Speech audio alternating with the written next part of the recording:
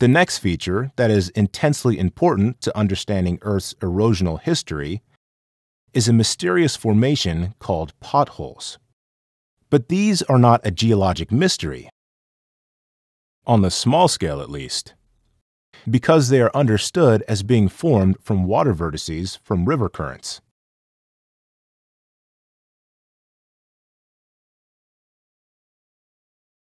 Wind vortices, aka tornadoes, have an upward force, while whirlpools have a downward force that drills into the bedrock. This is why potholes are found in rivers all over the world.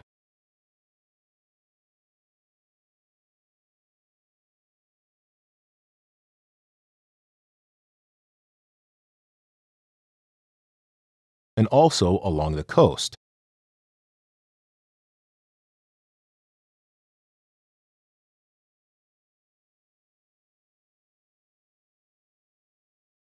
The size of the pothole shows the size of the vortex that shaped it.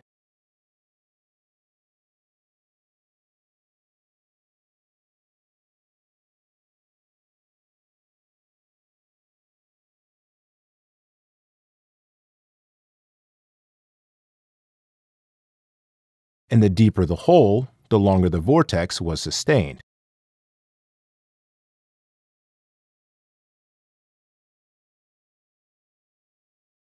Potholes can also be found in incredibly high density.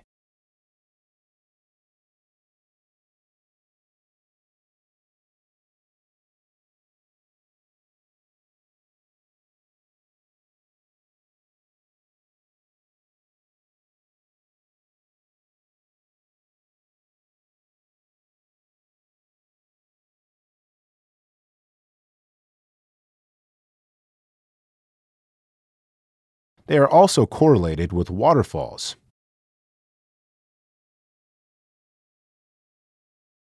And correlated with glacial polish.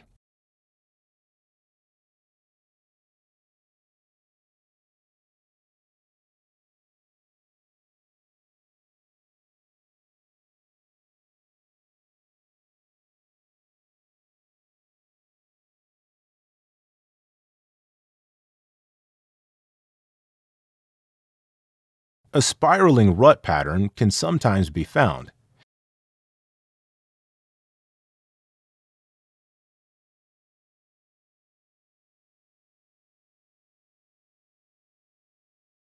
And they can even bore through mountains.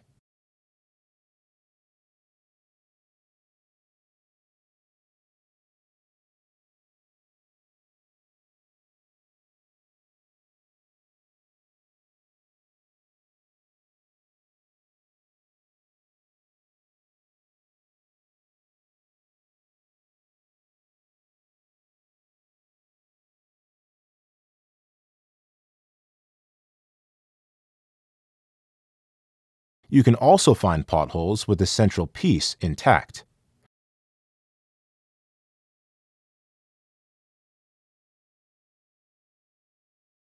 Here, you can see the sandstone layers match on the central piece. This is an erosional feature, not a volcanic one, as some suggest. The grooves in the side of slot canyons show the size of the vertices that help carve it. We can also see the different stages of potholes carving into walls.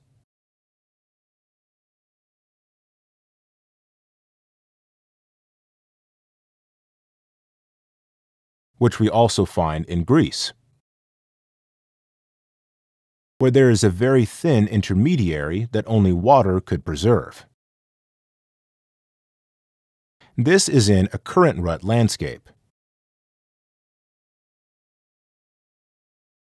On terraced landscapes, potholes are also found.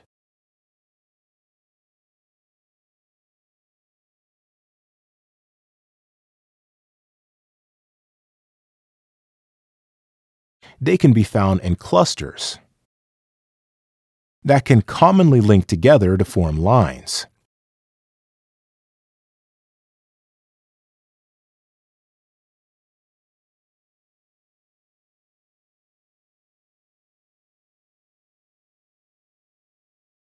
and can even form long snaking paths like a meandering river.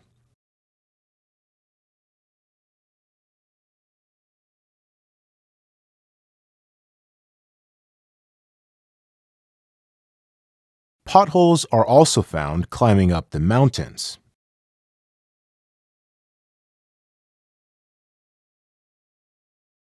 And hanging out on top of mesas.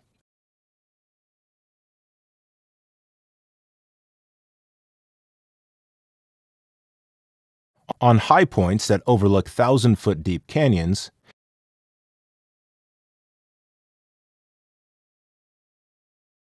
and on the summit of granite mountains. When they cover high-altitude terrain, they give the landscape a beveled surface.